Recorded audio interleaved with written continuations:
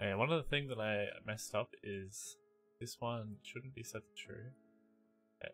Sorry, that shouldn't be there. It should be true goes into that one. And then this one here on slowmo, true should be going into our line trace for objects. And then false should be connecting to that branch there. And one other thing that I did wrong is up here, these two are going into the wrong pins. So our get world location should be going into target, and get world location for the camera should be going into start. Just going to quickly rearrange those two. So as you can see now, when we come in here and shoot, we can select our target. I don't know how well you can see, but the little crosshair is there. We'll have to get something bigger. And then it will rotate to it, and then shoot at them. Okay, so for one, I would recommend changing this sprite to a bigger hitbox so you can see it, because when we go in here and play, now that we've got it all working, you can only really see it if I get really close, because it's currently set to a really small crosshair, but if I'm far away, you can't see it at all.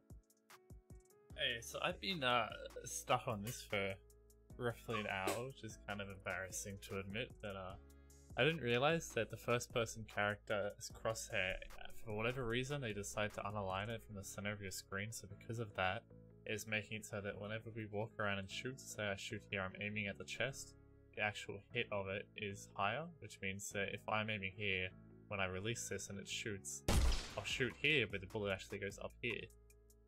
So I was stuck on that, and I thought for the longest time something was wrong with my code, and I'd gone through it over and over and over again, and there was nothing wrong with it at all. It's just for whatever reason they have this thing here. So if you delete that, and to get to that, it's just your first person HUD that comes with it.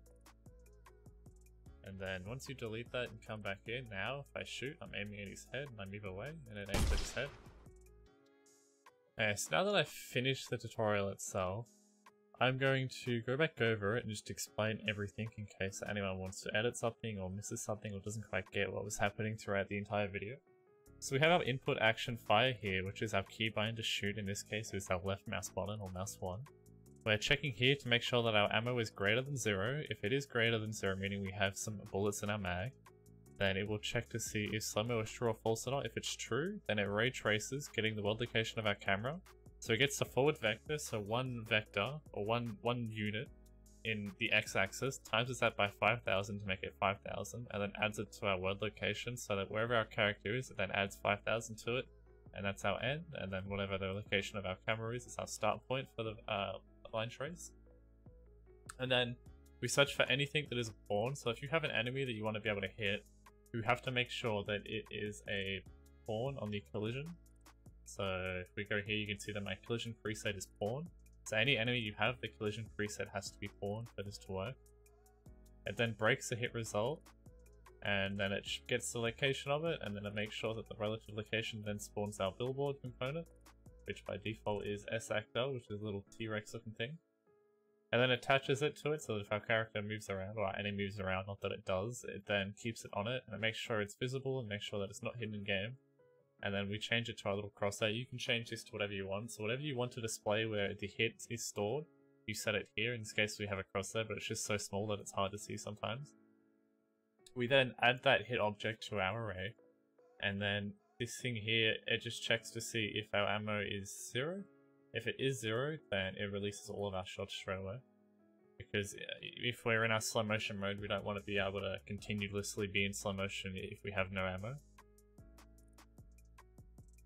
And then here it's just setting our spawn location for the projectile. So with our shoot function here, it plays our montage, which plays the animation, it spawns the object in, and it plays a sound, but it doesn't tell it where to spawn the object. So to do that, we then set that here. So we get our sphere from the get world location, which is a little sphere at the end of the gun here.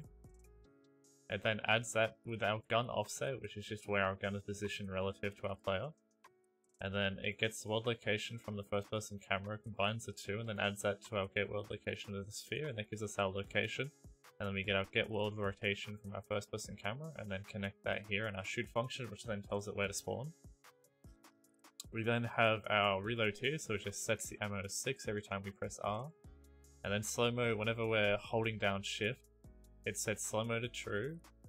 And puts the time dilation to 0.2, so it plays a 1/5 speed, then it sets up post-process, which is that like brownish red effect that you see. And then once we release it, it then fires all of our shots and plays our release shots event that we set up down here. So for the release shots to work, I didn't show this, but I just wrote down a comment here. But for our release shots to work, it checks to see if slow-mo is true, and it checks to see if releasing shots is not true, and if both of those things are met, then it sets this to true, and then upon doing that, it sets releasing shots to true. And then we get our hit array, we get a copy of it, and then we make sure that it's a valid one.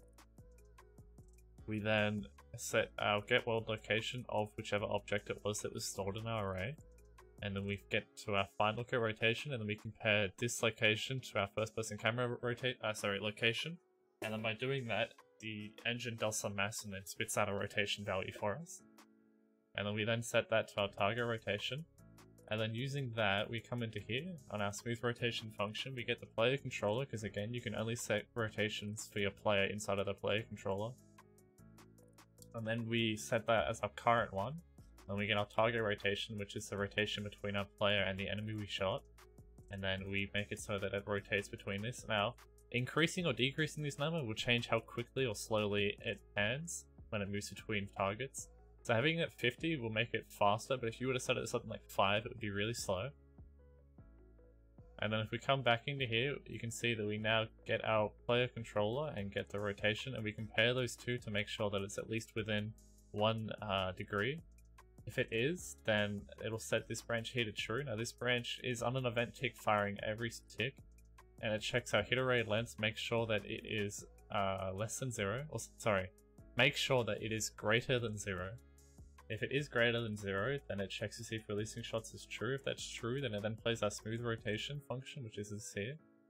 It then sets a delay of 0.2. If you don't have this delay, it'll make it so that whenever you shoot, it'll shoot a shitload of bullets, because the event tick fires out an event so quickly that you end up with like 100 of them a second, so you have to have a delay there so it has a chance to catch up.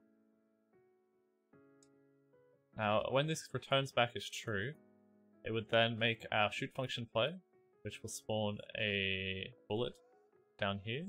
And this is the same thing we explained up here again earlier, which was just here, except the difference is it compares the two locations to get a rotation for it to set which direction it should be fired in. And then we destroy the component, which is the billboard on it, and then we remove it from our array so it's no longer stored, and then we give it a delay of 0.1 seconds. And then we loop all the way back from our delay all the way into our isValid again, which then just continuously does this function over and over again until our array returns with no more things in it, and then it will stop doing it until our release shots is called upon again. And I think that's it. If there's anything you guys are stuck on in this tutorial and need help with, let me know down below in the comments. I know that this tutorial might be a bit clunky or not have the greatest flow, because I got stuck on a couple things, because this took me so long to make that I actually made all of this stuff about a week ago, and then just recently, maybe 3 days ago, made this, and then only just earlier today I managed to actually get it working properly. So things kind of got left out of my mind and I forgot little details and had to go over them again, so you might see too many cuts in certain episodes, but hopefully it shouldn't be a problem. But anyway, if you have any other ideas for videos you want to see in the future where I recreate different game mechanics, let me know down below in the comments. But other than that, that's all for this episode, so see ya.